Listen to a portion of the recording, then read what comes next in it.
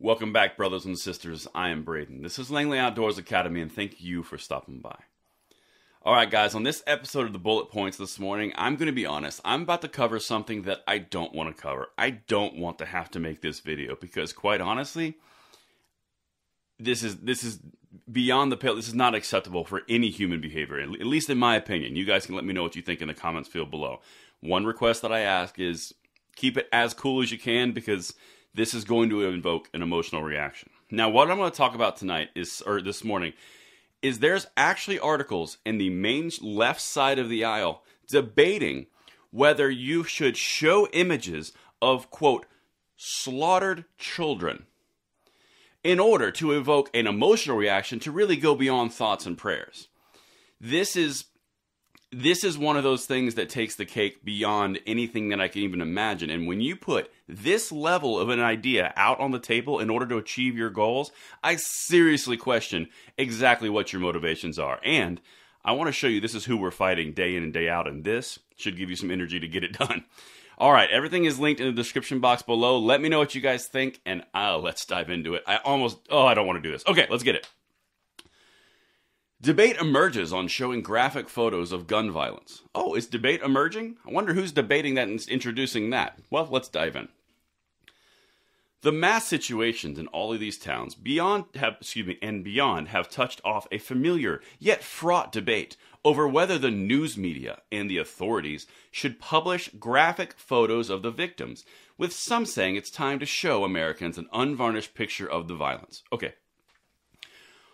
On a basic human level, how do you get past your filter in your brain on this? That's just my question.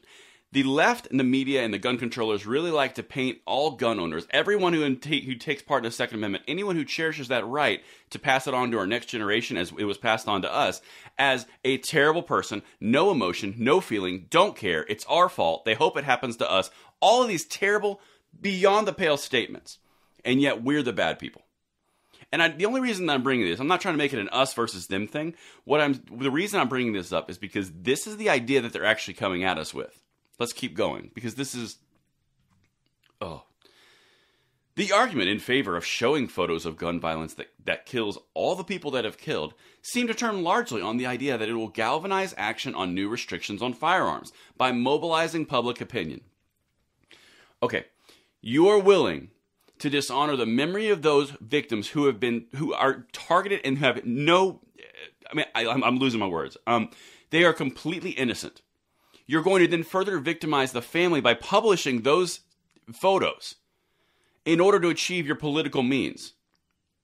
Yeah, I've got some questions about you, legitimately. And you're the one that wants to take our rights and says that you know better and you'll take care of us? I've already questioned you on the rights level. Now I'm questioning you on a... Who needs red flag laws? Just saying. Okay, let's keep going. David Boardman, the dean of Temple University's journalism school and a former executive editor of the Seattle Times, recently came out in favor of publishing, albeit with an important caveat, that news outlets secure the permission of the surviving parent. You know, there's certain things that used to be a thing between humans where you wouldn't ask incredibly offensive questions because you knew it was just wrong.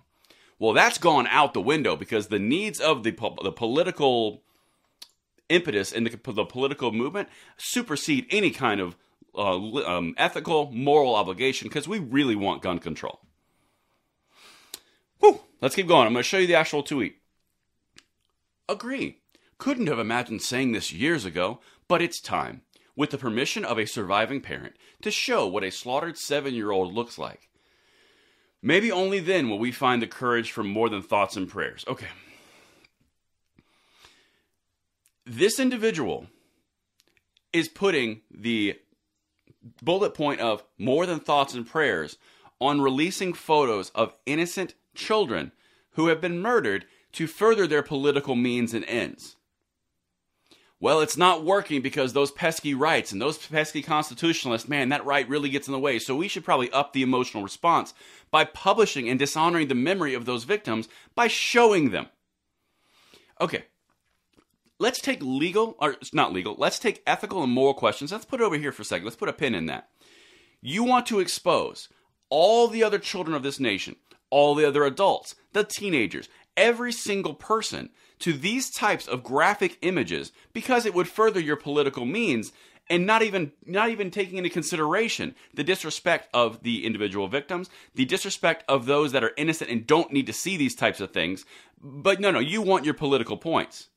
As you can see, I'm getting a little amped. Let's show you what CNN, Jake Tapper, said. There are images of these shootings that law enforcement and frankly we in the news media that we don't share with you because they're so horrific. They're so awful. Okay, you're at a pretty good point there. But maybe we should, and you're out the window. Maybe the shock to the system would prompt our leaders to figure out how to make sure society can stop these troubled men, and it's mostly always men, from obtaining these weapons used to slaughter our children. Okay, so just a quick question. Releasing and doing these, this is the worst idea I've ever heard. So in doing that, you think that that's going to change the outcome? No, it's not going to change the outcome. What it's going to do is wound and harm more people. Not to mention disrespect the victims and their families. But you don't care about that because everything is politics and control. And that, I pray to God these people never get it.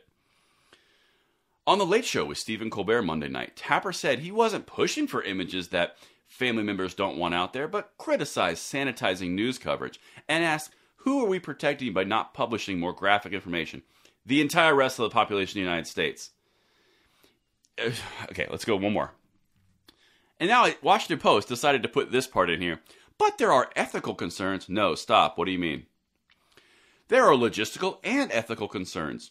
Indoor crime scenes are shut to photojournalists. Well, there's the logistical. Police often keep official photographs under wraps for months, even years. Facing bereaved parents, editors have to weigh the news value of photos against the morality of asking devastated people to share horrible photos of their loved ones at a time when they may not be thinking clearly. That statement pretty much speaks for itself. There is actually a real debate on this.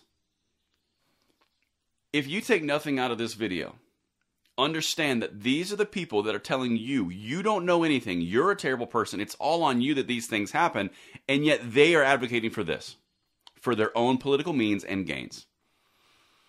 Woo!